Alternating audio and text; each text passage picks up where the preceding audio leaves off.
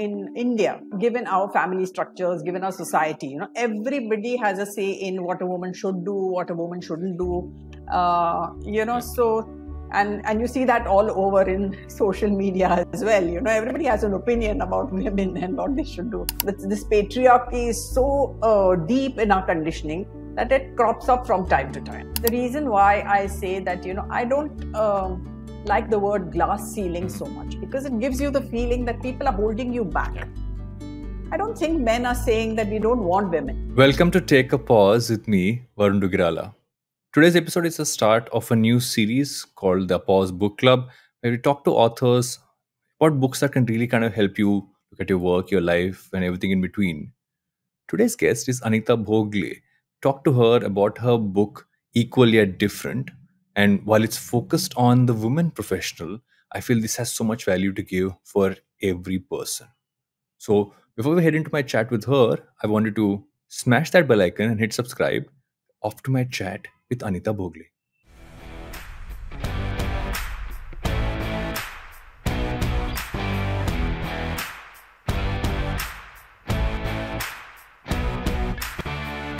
Welcome to the podcast, Anita. Super excited to have you on. I must tell you that I've loved your work, your past book as well, but this one kind of spoke to me because it's something which I truly have believed in for the longest time and have propagated and in whichever form I can. But what I really enjoyed about the book was it spoke about it from a slightly different lens from what is traditionally written about this specific topic. But I want to first ask you by saying, what was your journey like to kind of write this book? I mean, what was the process like, and what surprises popped up along the way? Sure. Firstly, thank you for inviting me, Varun. It's such a pleasure to be here. I've heard so much about your show. It's very interesting that you should say that it resonated with you. Actually, one of the things that surprised me was that, although I wrote it for anyone who's invested in a woman's career, it's been a month since the book has been out. And a very common response has been that, men must read the book. And this has come from both men and women. Yeah. So I find it very, endearing and heartwarming that fathers want to buy it for their daughters. And there are a lot of people who say, we're gifting it to each other. So men and women. So that's been great. So the book actually flowed out of my earlier work, which is The Winning Way, which, Harsha and I have been at for over 20 years.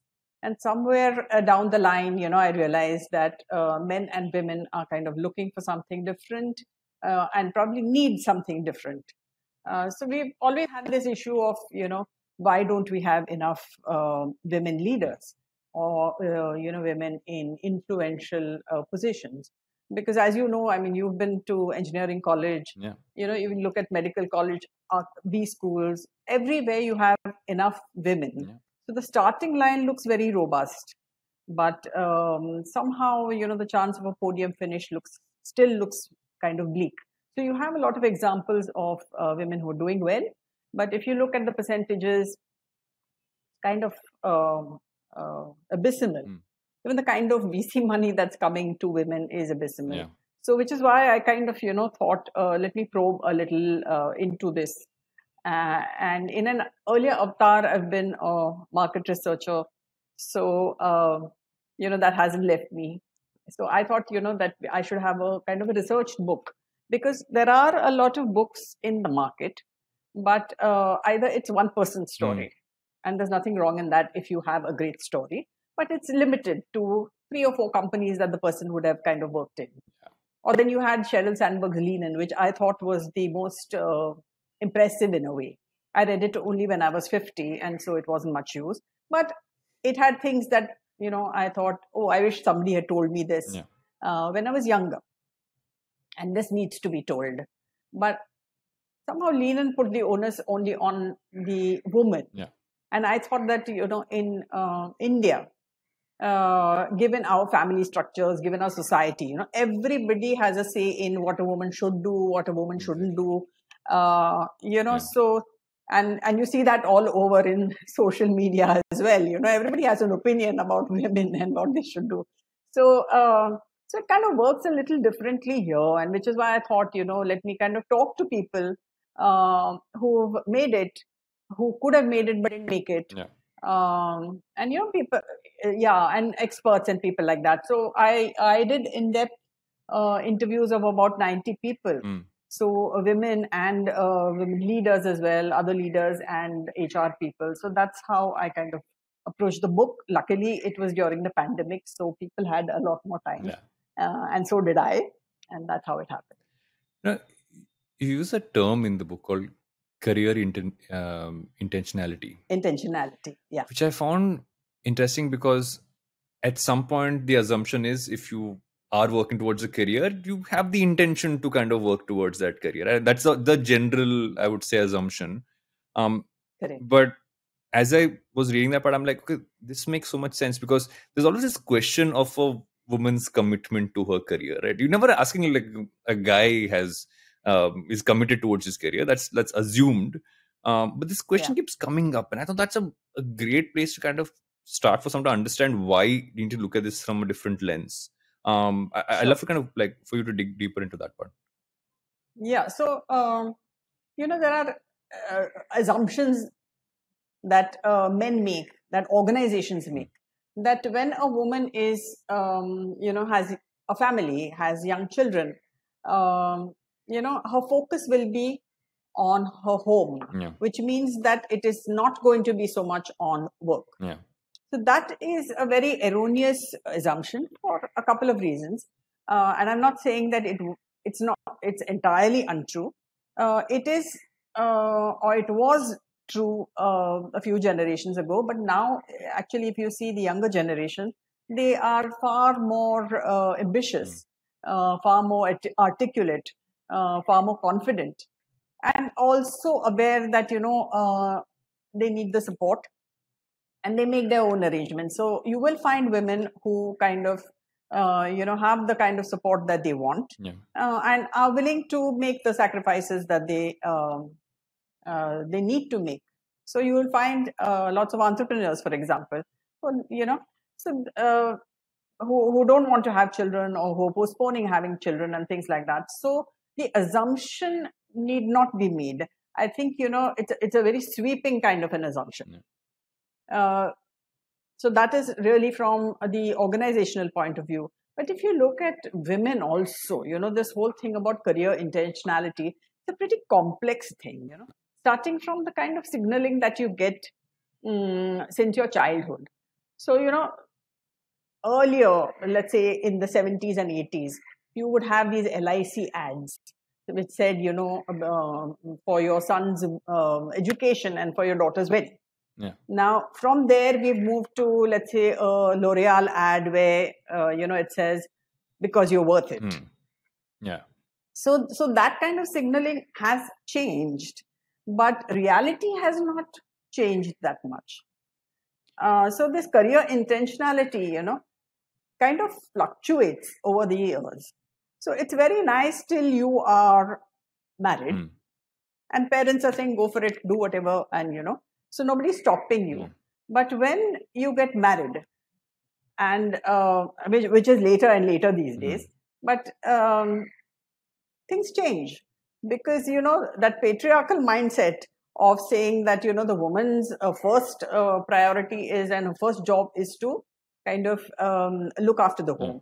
After that, she can manage her work. So one of the mindsets that I've talked about over there is that men work for the family, women work for themselves, which means that it's the man's responsibility to put the food on the table, because he is the primary breadwinner.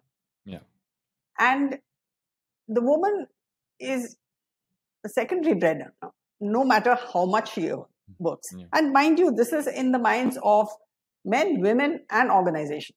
True. Okay, so that kind of goes across the board. And so the woman has to look after the home, take care of everything else, and then kind of work. So that is the kind of mindset. You may not believe it when you are in a big city and, you know, you have this urban mindset, and you think, no, the women I know and the women I work with are not like that at all. But a lot of it crops up.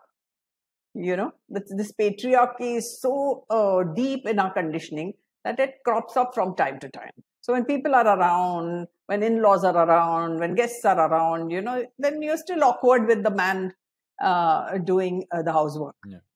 It's kind of strange because women have started doing everything that men did. Yeah. And that seems to be a step up. Yeah. But when men start doing what women did traditionally, it just seemed to be a step down. Yeah. And that is where So the problem is. So it's a complex mindset issue. Yeah. When you're saying this, I recall this one incident that happened to me, and I was thinking of that exactly when you're talking. Is that years ago when we just had our daughter? It's about, I think, we're close to about 4.5, 5 years ago. She's just turned 5, and I remember there was an office party. We had an annual party, and it was next to our house. So I said, okay, my wife Pooja's at home, and she said, you just go, show face, and come back. I don't want to go. And Pooja's the CEO of the company, right? So Pooja was actually she'd come in earlier and shown face when things were happening. So the team had seen her, and she'd gone back. And so we were taking turns. I was doing the later shift, and she was doing the earlier shift. There was a client who walked in late, who said, "Oh, why don't you hang on for more time?" And I'm like, "No, we've just had a baby, gonna go back home." I said, "But your wife's at home, right?" And I'm like, "But I'm going to be taking care of the baby as well." But I saw this expression of, why would you even consider that option when you can just be here? Almost like a matter of fact. And for me, that was like, why would you even like suggest it that way? I mean, this is a person you've met. This is a person who's the CEO of the company. It's not like you don't know who this person is. Absolutely. Yeah. It's unconscious. It's you don't even realize it. And I like that you said you might have an urban mindset, but even in the urban space, I feel it's super surface level. There's just a few people. You go a little deeper, it is still, I mean, women have to do more now if they want to have careers. But in most times, I feel men almost are, I don't know if it's ingrained saying you don't necessarily have to. I've always said step up, but I love the fact you said it's considered step down to actually take on more, which I guess is also like at some point builds certain biases in women's heads as well. Yes, it does. And you asked me earlier what surprised me. One of the things that surprised me was men have such intense FOMO now that they don't want to take paternity leave. Yeah. It's paid leave given to you by your company. It would help your wife because if one parent is at home, then the child is likely to be with one parent under the supervision of one parent for a longer period of time, even if it's like 3 weeks or 6 weeks or whatever the paternity leave that is given. And yet men don't want to do that. Now women also have FOMO because today's jobs come with a lot of responsibility and a lot of rewards as well. And so you want to go back in the earliest possible time, and that doesn't happen because you don't have support.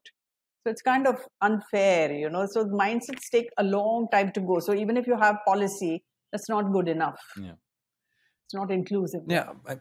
And I think one of the interesting parts is you've spoken about the winning triangle, right? And which has been just ability, attitude, and passion. And we've actually added a fourth. It's literally a square for women, saying the fourth is actually the choices you make. I'd love for you to talk about, because you've taken a framework and kind of evolved it basis what you discovered.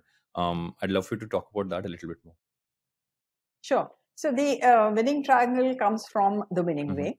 And for a long time, we talked about it as, a universal formula for success in whatever you do. If you are in any kind of a team, whether it's an orchestra or a sports team or a business team or, anything, then if you have a decent amount of ability and you marry that with good attitude, which is like hard work and discipline and, being a good team player and things like that.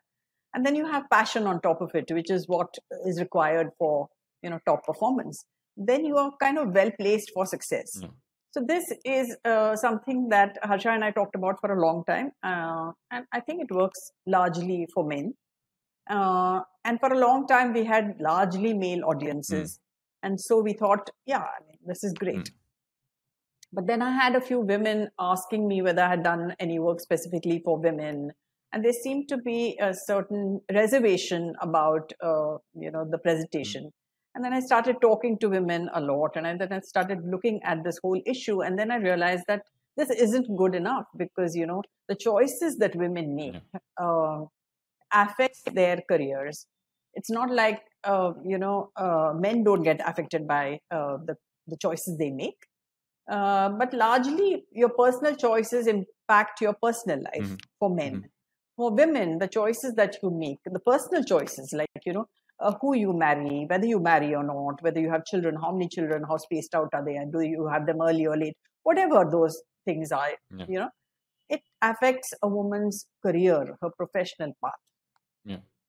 So you will find all women saying that who you marry is the most important thing, the most important decision that you make.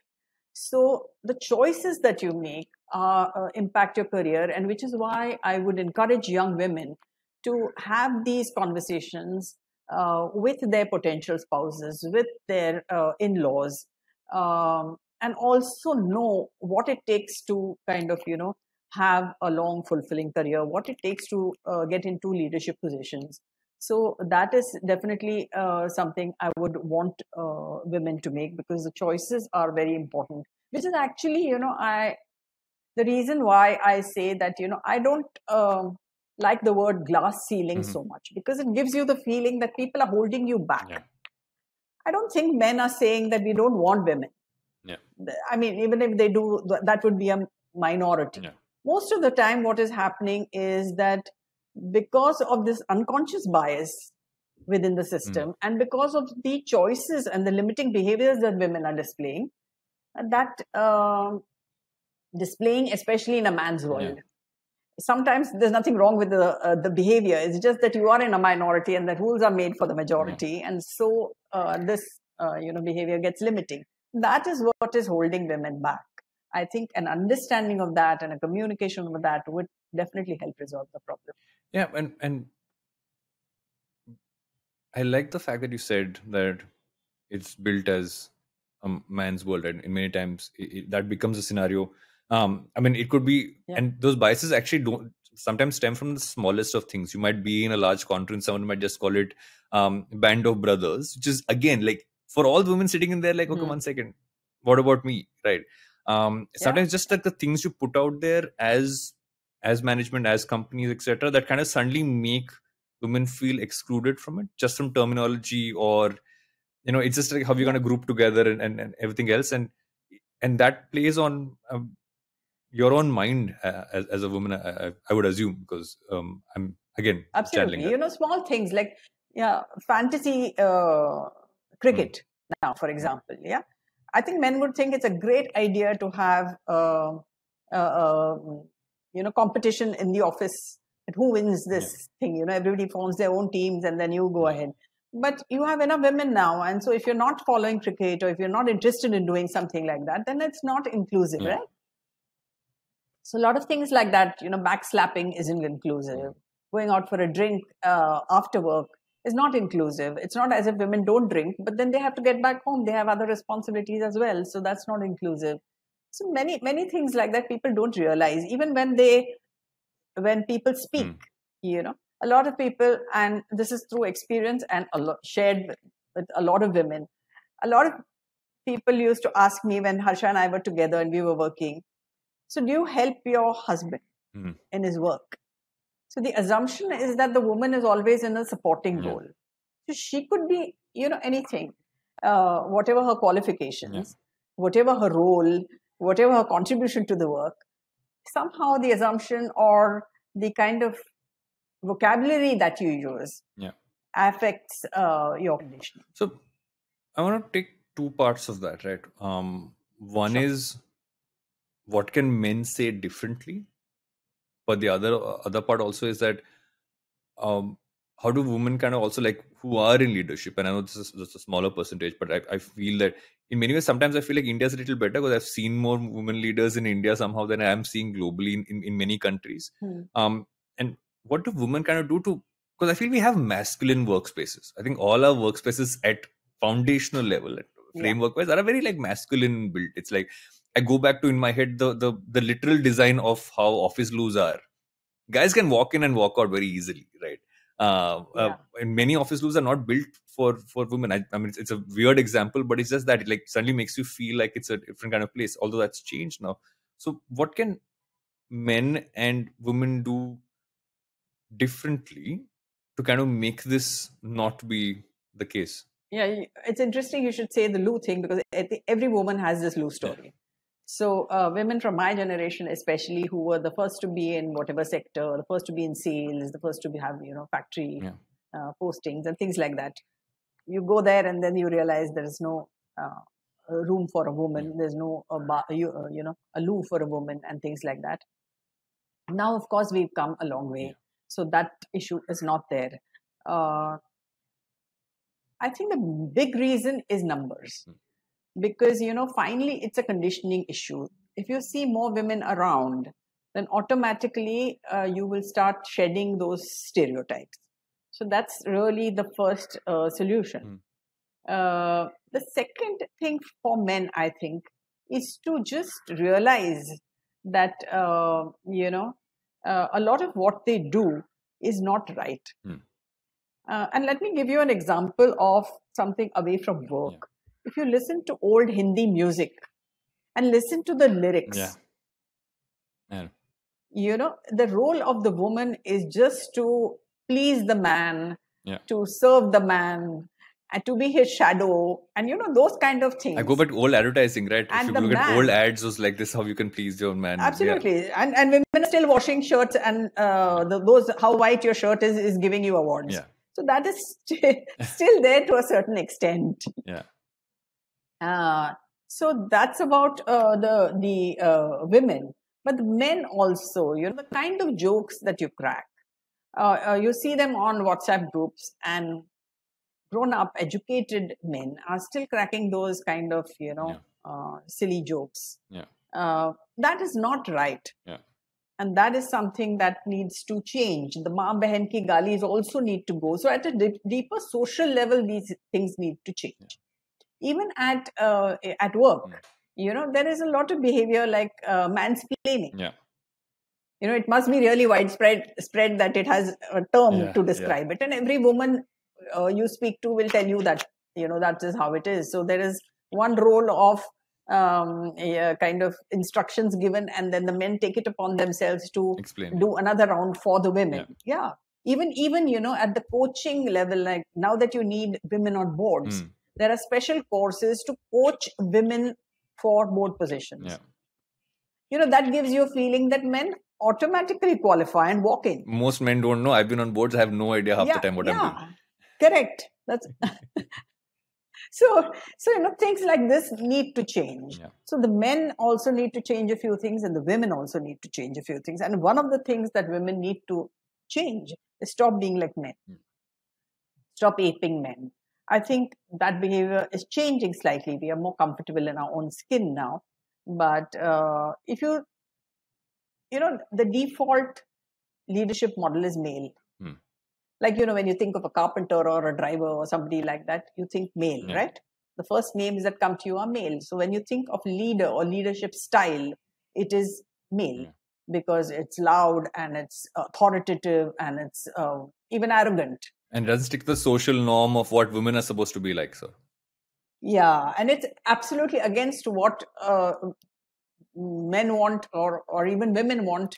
Their leaders to be like, the women leaders to be like. So in a way, it's a very confused kind of a style because it's neither authentic, nor is it, very likable, because, people don't like this. So one of my favorite statements is, and tell me whether you agree, I think successful men are liked by men and women.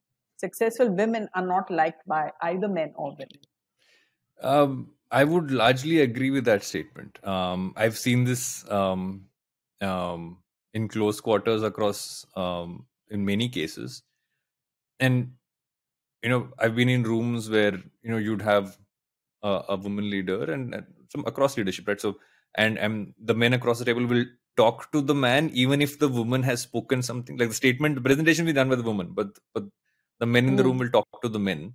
We talk to them. Yeah. And at the other point, you're like, no, one second, she presented, and she's on equal footing as all of us. In some cases, more senior than all of us, but it's still that. And I feel at some point it's also that aversion from a social conditioning level of, how you're in school is saying don't talk to girls, or like boys sit separate, girls sit separate. I think it also starts from there itself, right? It starts from Of there saying course. it's not even, you don't even know how to communicate with the other gender in a workplace, and so you automatically on the back foot saying, oh, maybe let me just not talk, let me just talk to the other the other males over there. But I Yeah. agree with you entirely. I've seen this You know, happen way too often. 5 or 6 years ago, my mother said to me, and she's 89, and she said to me, we've got it all wrong. She said, we discourage our daughters from talking to guys on campus and, things like that. Now, for a professionally educated woman, you want a professionally educated husband. Mm. And where else will you find that kind of a husband? So the biggest pool is on campus, right? And you're actually discouraging the girl from talking to anybody and getting her married to the same kind of a guy who she doesn't know. And, so sometimes it's this kind of conditioning, this kind of bias that needs to be corrected. Yeah. And which is why these mindsets really need to be addressed. There's a great example in the book, which the coach of the Australian women's cricket team, right? Matthew Mott talks about if you're talking to a room full of female athletes versus male athletes, and if you say something as a gender, how each team looks at it differently basis gender. I'm not going to give this one away. I'm going to let you tell this because I'm sure you'll tell it better. Sure. So Matthew Mott used to coach male cricket teams in Australia. Yeah. And then in 2018, I think he started coaching a women's team, and that team went to win the T20 World Cup of 2020. So he said this, that, when you're actually making, the coach is standing in the room and talking to his team, and when he makes a kind of very generic statement, not aimed at anybody in particular, the women all take it very personally, and they think it's for them. But the men think that, coach is really talking to the idiot next to him because he couldn't be wrong, or he couldn't, require any kind of improvement, or he could. Yeah. So that's the kind of thing. There is a lot of conditioning, like, even Sheryl Sandberg had talked about it in her book, and in many other avatars, people have talked about it. Yeah. So if there is a job description, let's say, which has 10 requirements, and let's say a woman looks at it and says, I've got 7 and I don't have 3. Then she looks at it and says, I don't have these 3. So obviously I'm not qualified because I'm not scoring this 10 on 10. Whereas a man looks at it and says 7 on 10. Yeah. Fabulous. Yeah. I think I'm the right candidate. Yeah. So things like that. And it's a matter of, this patriarchal mindset and few numbers and things like that. Then you don't have the confidence. When a woman, stands up and talks, everybody's looking at her. And then women's voices are also kind of shrill a little bit. So, if you kind of speak loudly, then you sound as if you're emotional.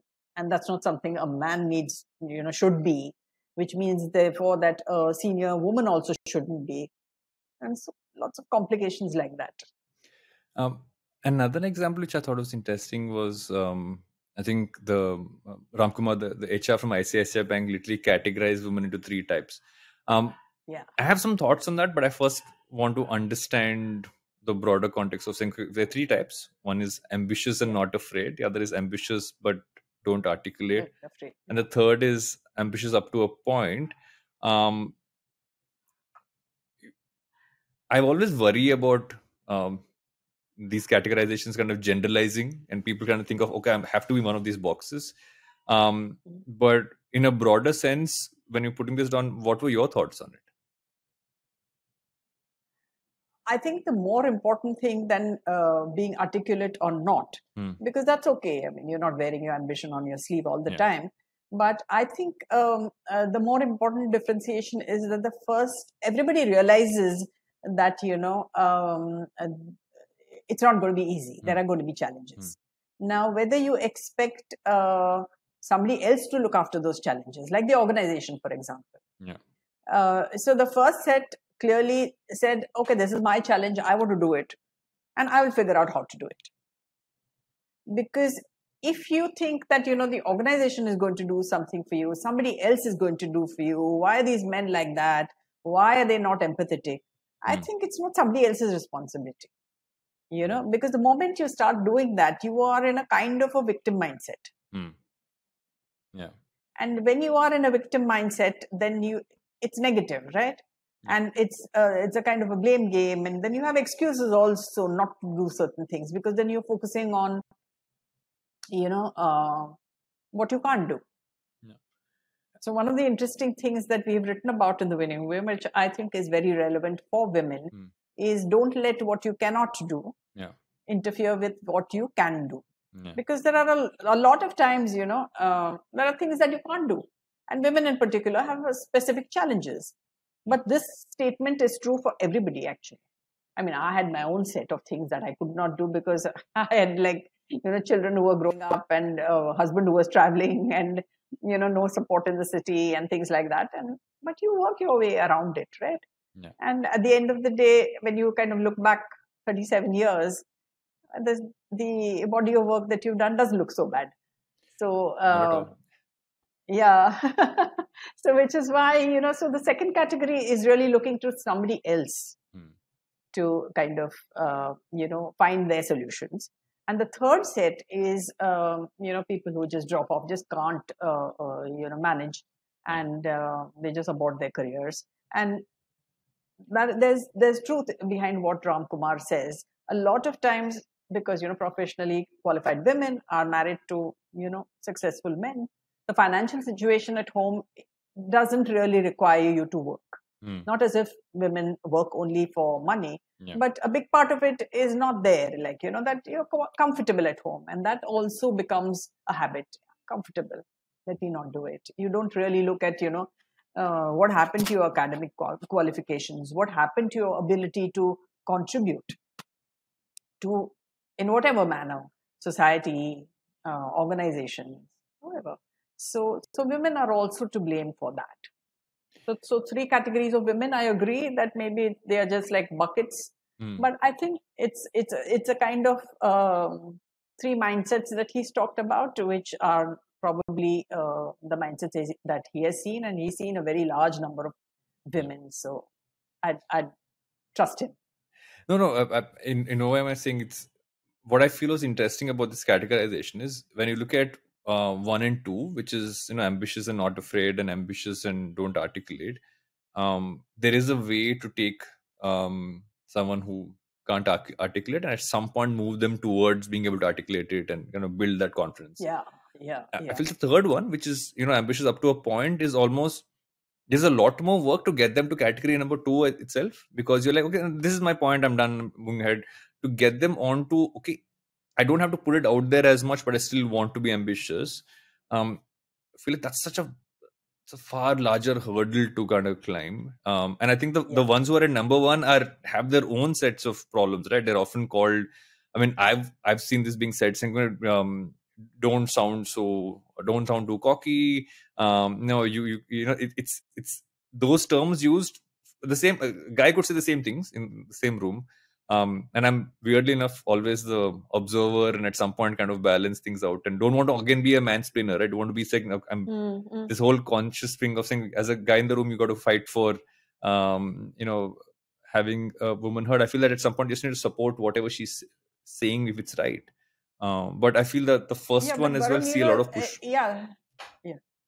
But the solutions are a bit different. So encouraging people to speak up happens at in a lot of groups, because a lot of disadvantaged subgroups are there. 100%. So one of the things I've talked about, because it's come from my experience with the Winning Ways, in an IPL team, for example, you have very young players, and they are in the company of legends, international legends. So apart from communication being an issue, that they can't speak English well enough and things like that, they're so overawed by the whole thing. Now, such people also need to be encouraged. So there's nothing wrong, when you are in a minority, when you are very self-conscious, then just because you're not articulating something doesn't mean that you have nothing to say. Probably you're holding back. So, a leader who's conscious of that would kind of proactively reach out to these groups and encourage them to kind of speak. So, yes, one needs to articulate ambition. Also, I think women make the mistake of assuming that people around them would understand, both at home and at work. So whether it's the boss needs to understand your ambition, also the family needs to know how important it is for you to work and things like that, which is one of the things I've talked about, that, women are part, or parents are part of a child's dream. And you need to make your family also part of your dream, so that, they have a stake in it. They're proud of you. They know that you're making an important contribution, and they know what it means to you. So don't give up so easily. When they realize that it's important to you, they'll probably support you and share the load. Yeah. Which is one of the big issues there. And that whole sharing of the load kind of comes in, and one of the core points you make, right? It's about work-life integration. Yes. I think the word balance, and I'm so happy to see that term, because I've always felt the word balance is a tricky one, because when you say work-life balance, you're trying to see you have to keep choosing one or the other. It almost insinuates that at some point at the back of your head. But when you say integration, it's literally that. And I think especially for women, because most women are still doing the larger part, pulling the larger weight across home, especially, and also are having to do that at work. It becomes something which they can look at someone saying, how do I integrate this together? And then even working with family, working with people closest to you and at work, saying, how does that integration work in the best possible way? Also working from home. Yeah. And therefore integration becomes more important than balance. Yeah. Yeah, so it's interesting how women do it. And somewhere I feel this multitasking that women are credited with is more of, you don't have an option. You got to learn to do it, rather than saying it's a skill. And therefore, you get stuck with it. I think integration is a better word, because I don't think the compartmentalization between, work and home is valid anymore.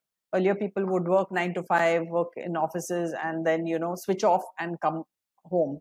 That is not happening. And so you're expected to be on call all the time.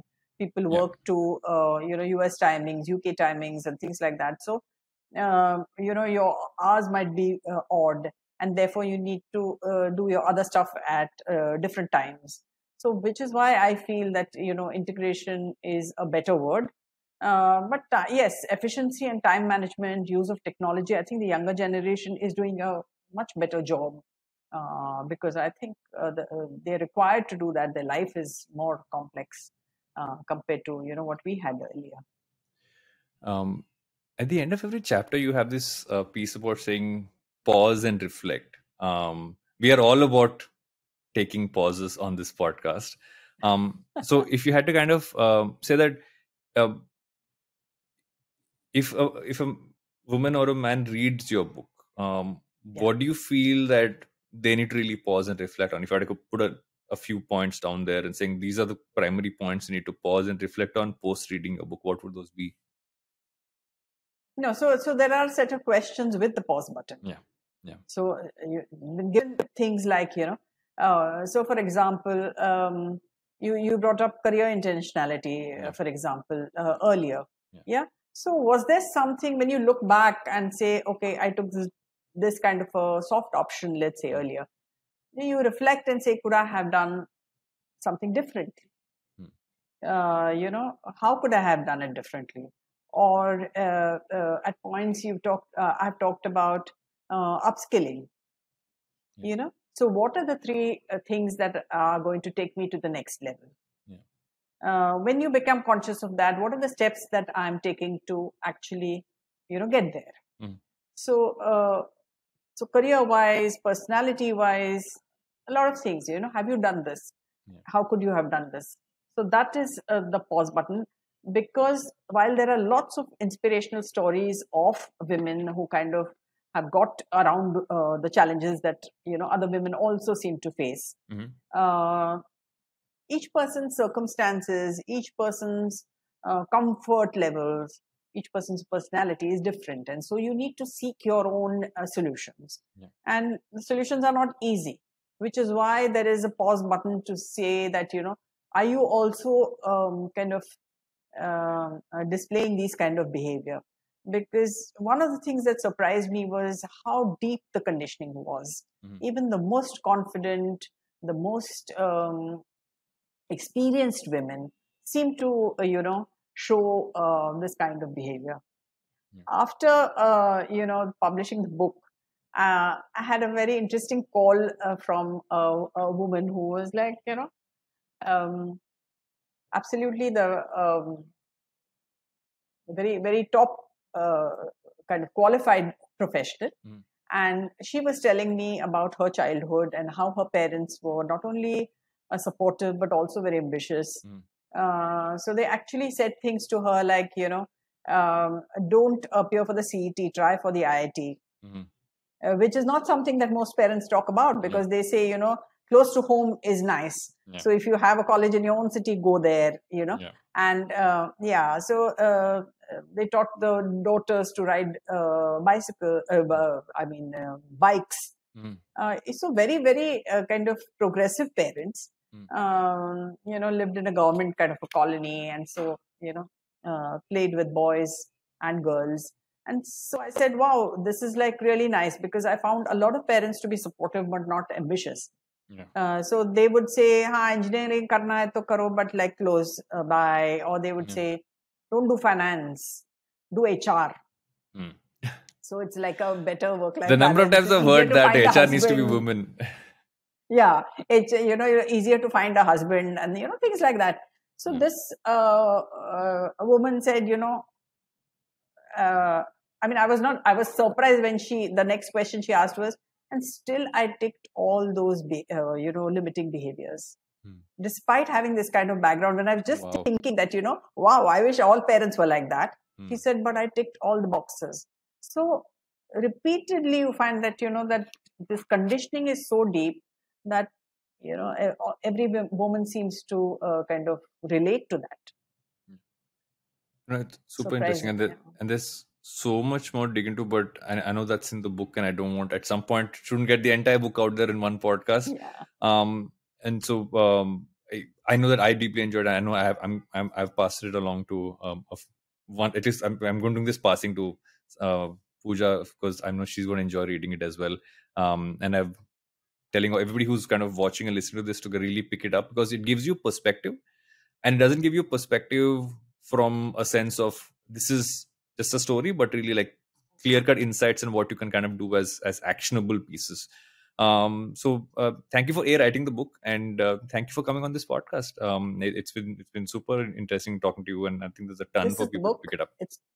Sure. This book, it's called Equally and Different: Career Catalysts for the Professional Woman.